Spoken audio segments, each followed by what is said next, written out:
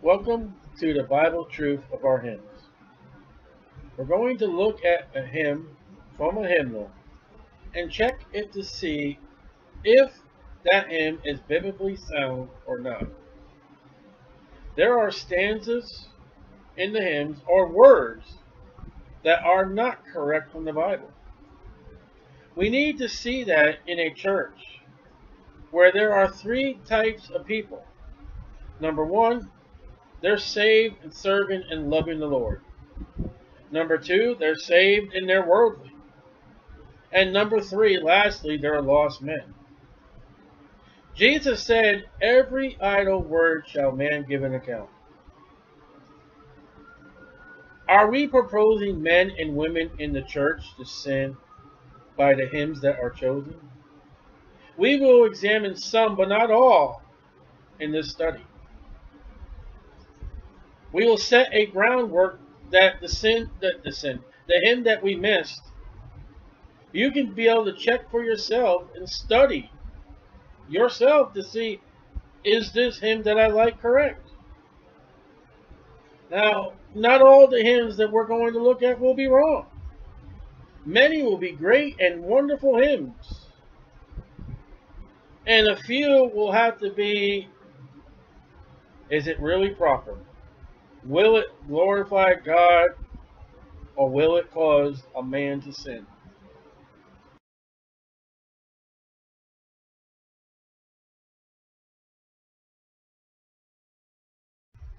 The biblical truth of our hymns.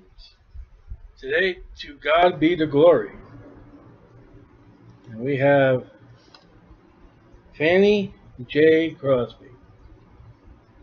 She's a missionary worker, poet, composer. She was a member of the 6th Avenue Baptist Church in Brooklyn, New York.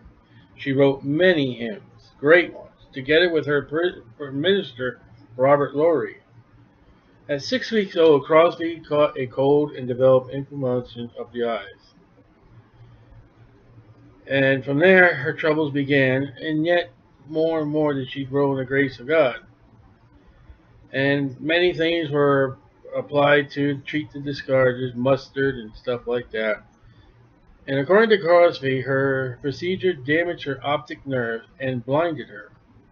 But modern physicians think that the blindness was more likely congenital and gave her age may have simply not have been noticed by her parents.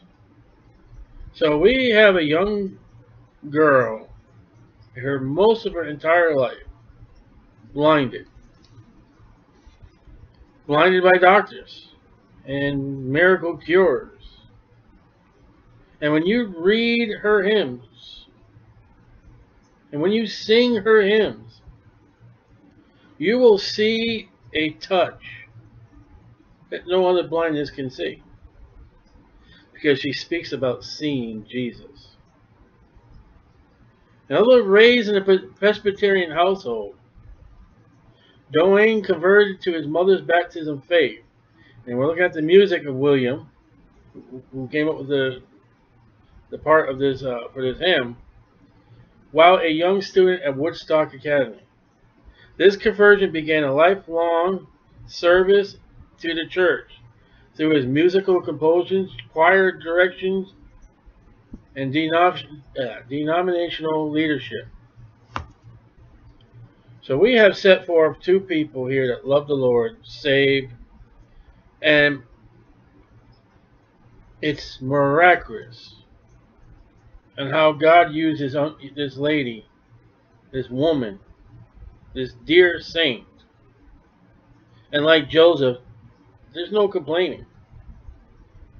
So when we start off, we go, to God be the glory. What other glory is there?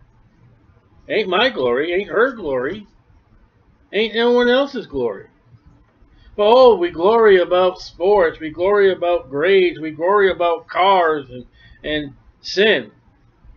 But to God be the glory, great things he has done and what wonderful things he has done, he is doing, and he will do. One testimony. 1, 2, 3, 4, 5, 6, 7, 8, 9. 10 words already. And what glorification. 10 words and you can throw out any modern hymn that, just repeats and with a jungle beat and repeats with a jungle beat.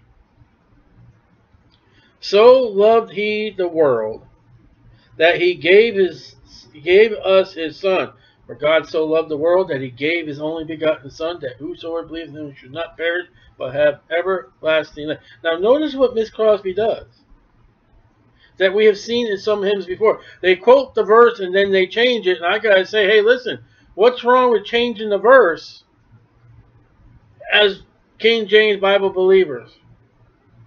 And she runs to John 3:16, but she does not quote John 3:16. She does not change John 3:16.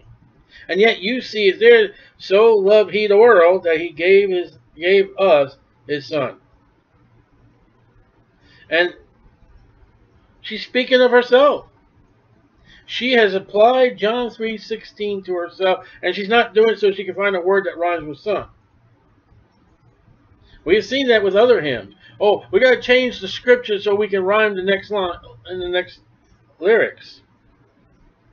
Who yielded his life an atonement for sin. So we have God loving the world, and we have the Son yielding his power and glory. And open the life gate that all may go in. She's not a Calvinist. All. Whosoever.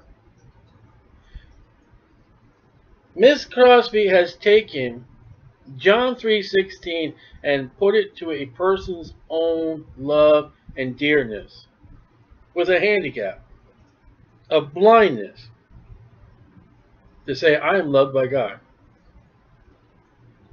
And anybody. Praise the Lord, praise the Lord. Let the earth hear his voice. And they will. That second advent, Christ will come with that sword out of his mouth. Anger.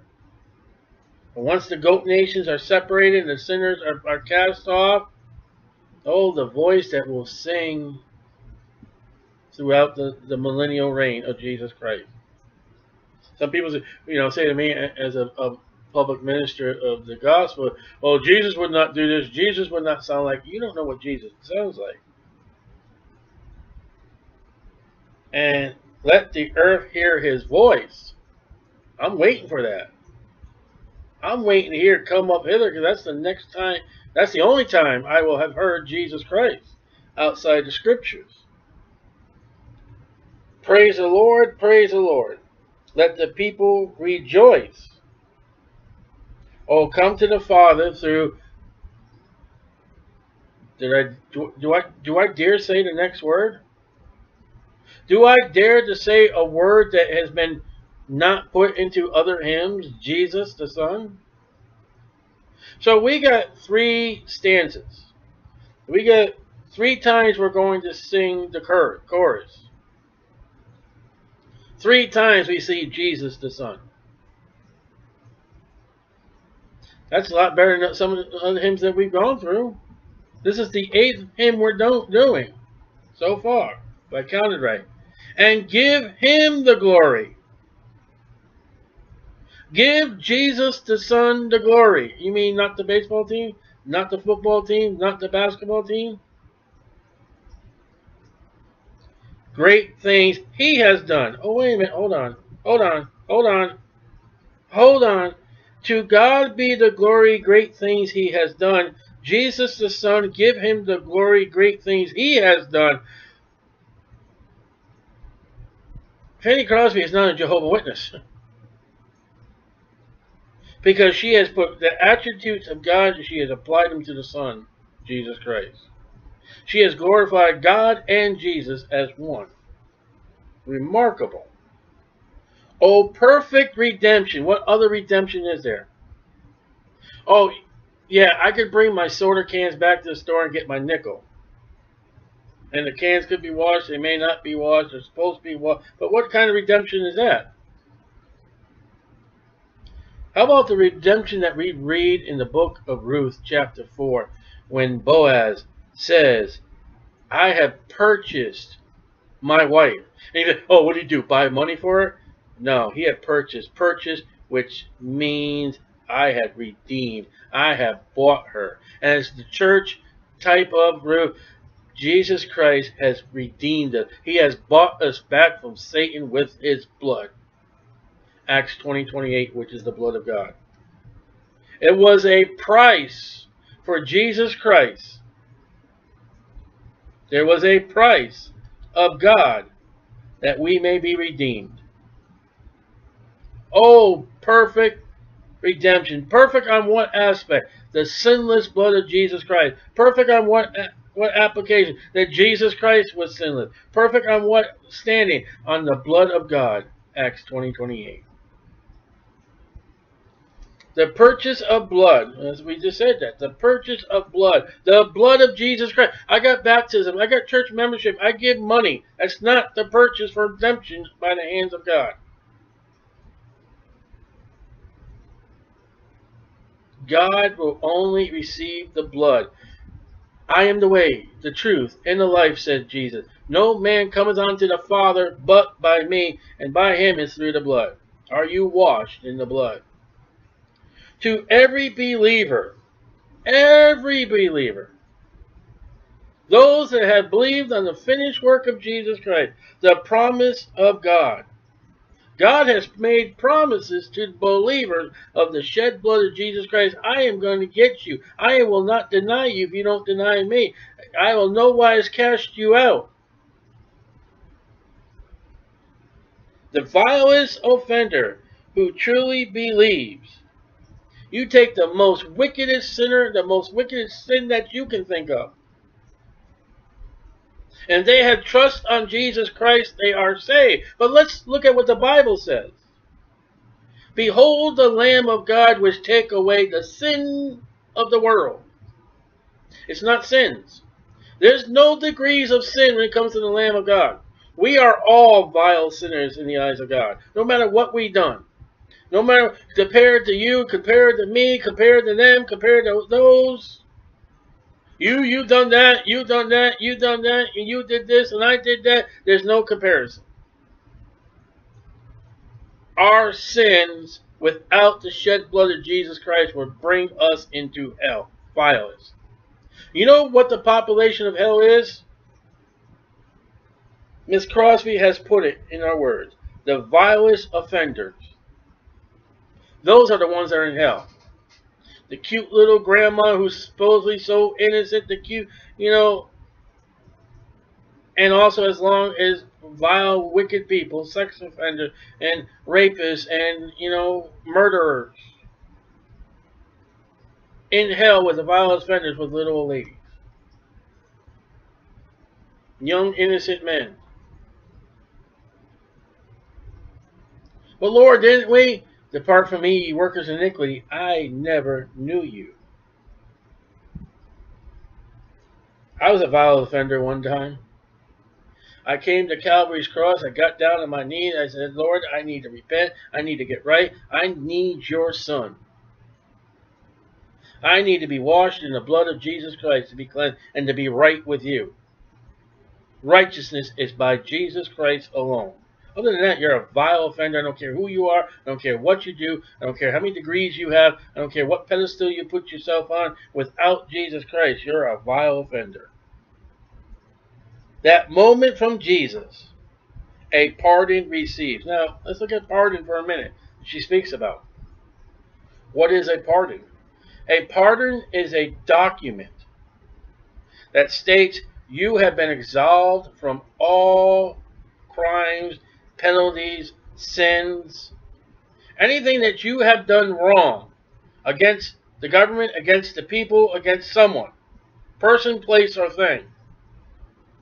You have been absolved, you have been given clearance, you have been given freedom by a pardon. Now, pardon is an interesting word because I can go into any prison in the world today. Anywhere where there's a prison, where there's people, I can walk in that prison and hold pardons. And say, I am going to give you people pardons. But the problem, excuse me, with a pardon is you have to be guilty. If I come up to you and say, what are you in jail for? Oh, I didn't do nothing wrong. I can't give you a pardon. Oh, I'm in here for stole money from the bank. Did you steal the money from the bank? Oh, no, I was framed. I can't give you a pardon. And you cannot come to the cross of Jesus and say, well, look how wonderful I am. God will not give you a pardon. You cannot walk up to the cross of Jesus and say, Jesus, the membership of the church that I am in, you cannot receive a pardon. Well, look how much money, look how much time I've given to this thing. You can't receive a pardon. The day that I received my pardon from God, I got down on my knees and said, God, I'm a sinner. And there's many sins I could list. And acknowledging my crime against God called sin. Acknowledging to the government that you have done a crime. And you acknowledge to the government that you're guilty. A pardon can be given to you.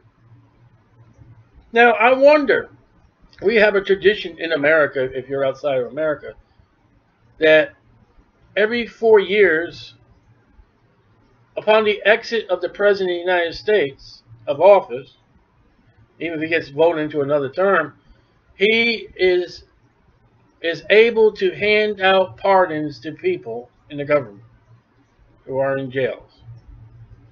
I don't know how many it is, but he is, under his presidential authority, allowed to give pardons out to people of the United States. Now, my question is, because it makes big news, he let this person go, he let that person go, he let them.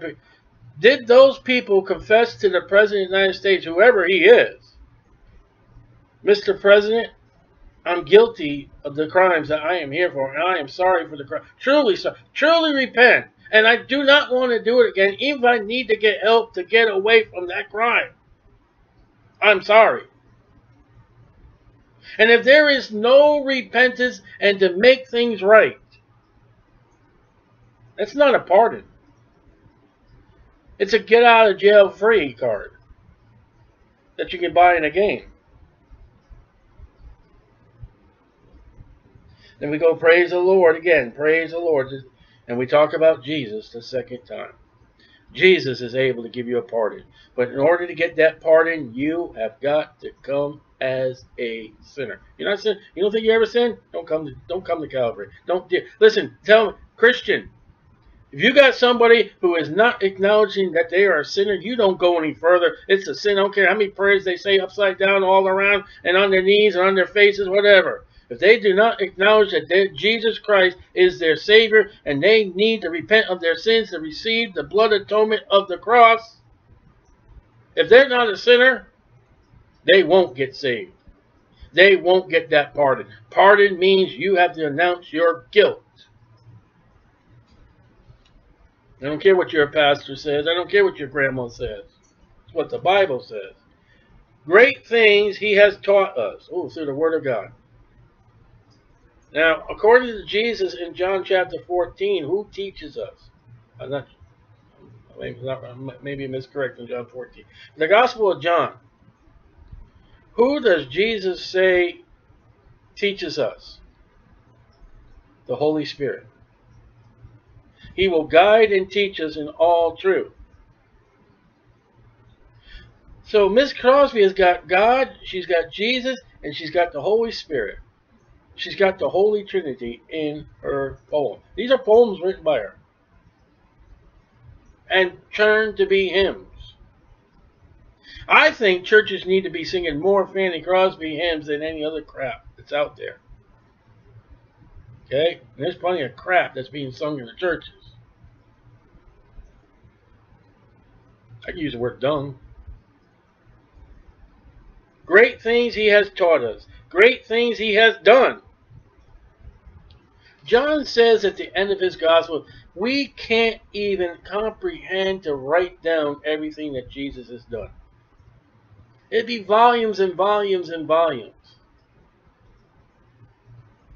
You would probably need every tractor trailer that Walmart owns to carry everything that Jesus done. You imagine, Pastor, all right, open up your tractor trailer number 436 on the left side of the truck, 4 pallets down, 3 from the top, second row, all the great things. See, it's not just saving our souls. Think about the prophecies that Jesus fulfilled. Think about the prophecies that Jesus will fulfill. Think about your new body. Think about the painlessness you'll get. Think about the glory of New Jerusalem. Think about that Jesus had patience and long suffering dealing with the Jews. Thinking about Jesus trying to be patient with those disciples that did not get it. And the patience of God towards the Jews, even though they're stiff-necked, even though they just rebelled against him, God tried and tried and tried and tried to get them to do right. Now let's look at my life. God tries to get me to do right, and I don't. I fight against him. I go against him. I sinned against him. And yet God says, 1 John 1:9, if you confess your sin. One of the great things that God has done for me is what I don't have. He's had patience and long suffering. And I have the righteousness of Jesus Christ and not mine.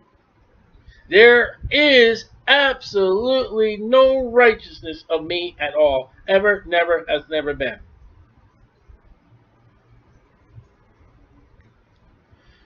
And great our rejoicing through Jesus. Oh, that's 4 Jesuses now in this hymn.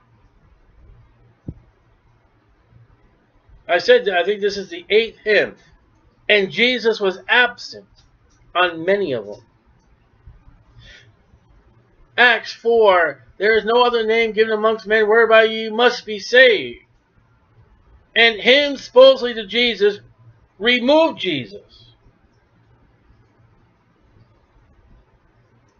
Him. Let's give him a name. When you say Jesus, you say Jehovah saves. Jesus the Son.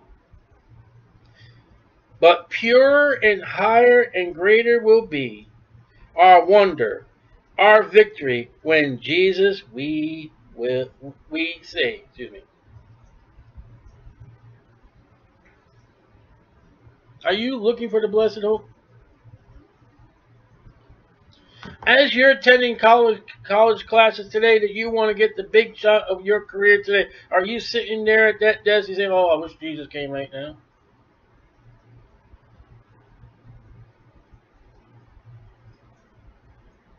Are you sitting at the bleachers of a game, your son's game, or your daughter's game, or your pro ball team saying, "Oh, at this moment, I wish Jesus would come"?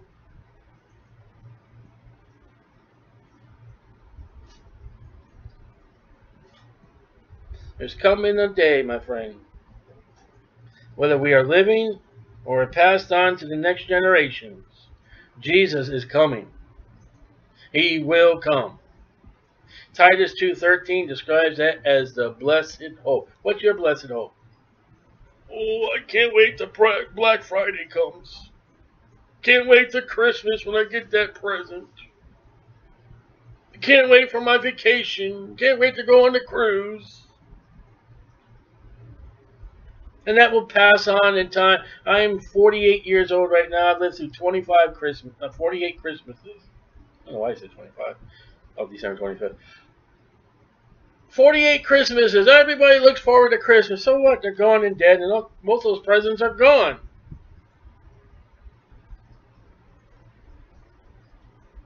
Well, that moment when Jesus comes, that's it. Forever to be with Jesus.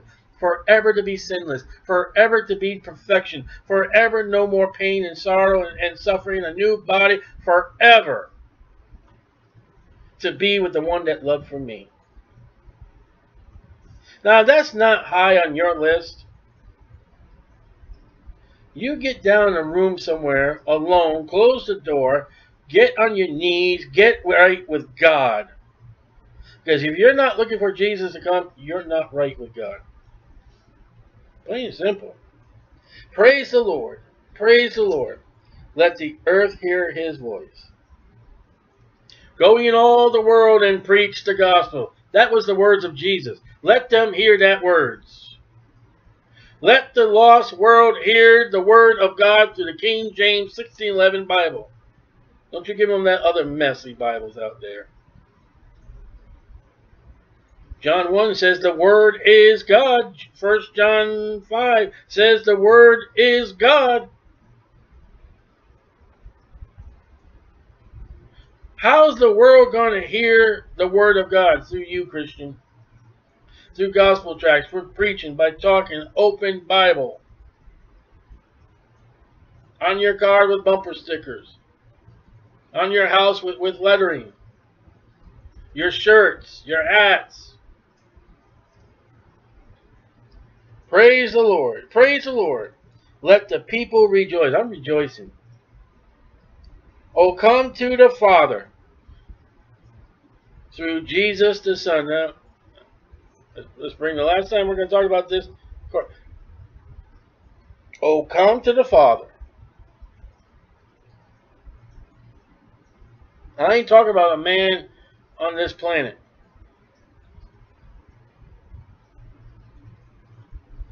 I'm talking about God the Father through the Almighty.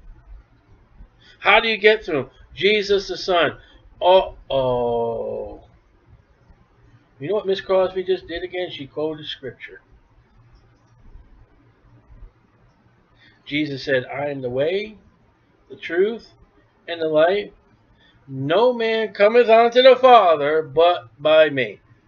Let's come to the Father through Jesus. This is loaded with Scripture. And give him the glory, great things he has done.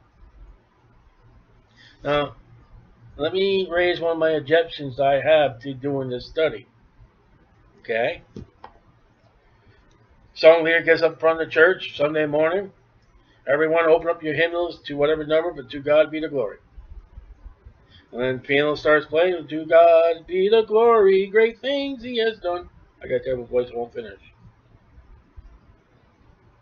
What are you going to do when a lost man in that church sings this hymn?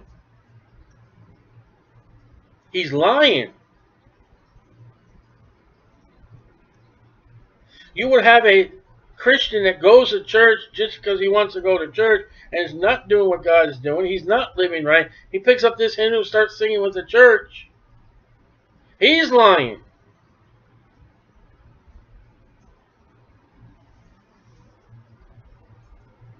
So by singing a hymn to people who shouldn't be in church, invite your friends, invite your neighbors, invite the world in. And that's why the church is in the condition she is in today, Laodicean. Go through the book of Acts. They were not put into the church until they were saved.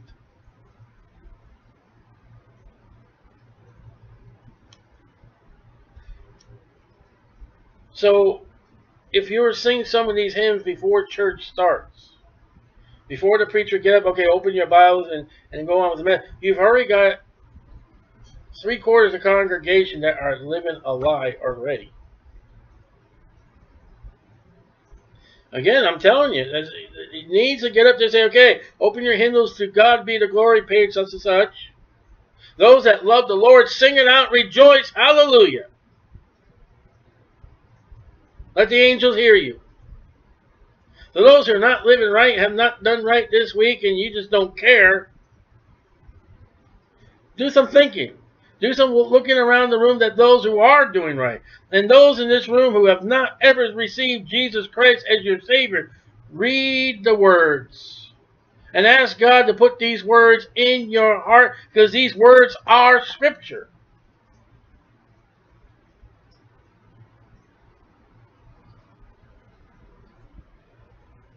Remember who the first song leader was? Lucifer. The father of lies, John 8:44. And if he's going to have somebody sing a hymn that they don't believe, that they don't want to believe, that they don't ever want to have anything to do with it, and they get up and just sing, lie. But we made lies polka dotted, green, Santa Claus, Easter Bunny.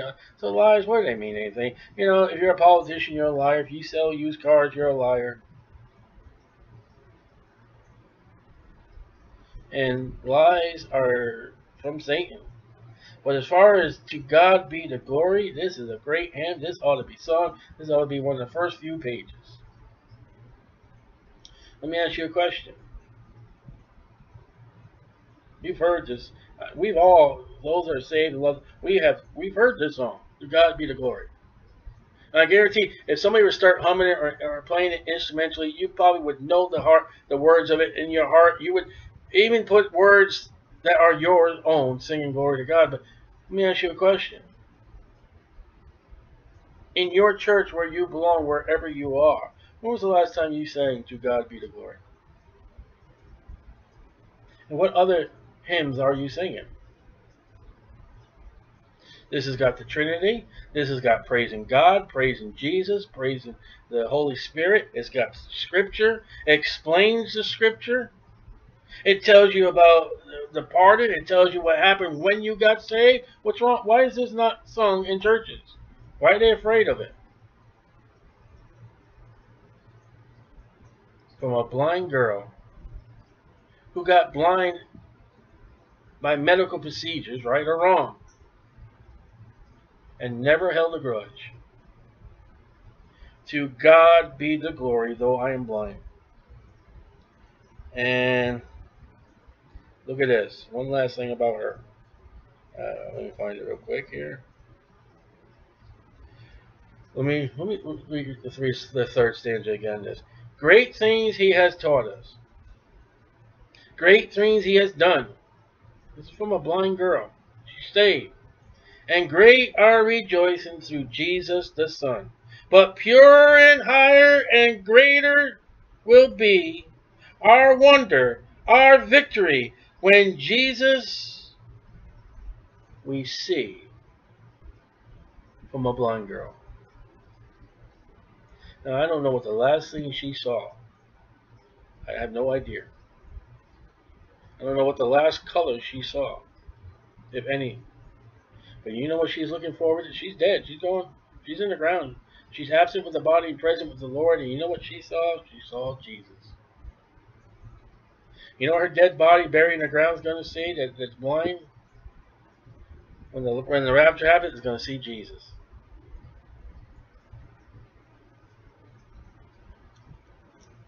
When will we see Jesus?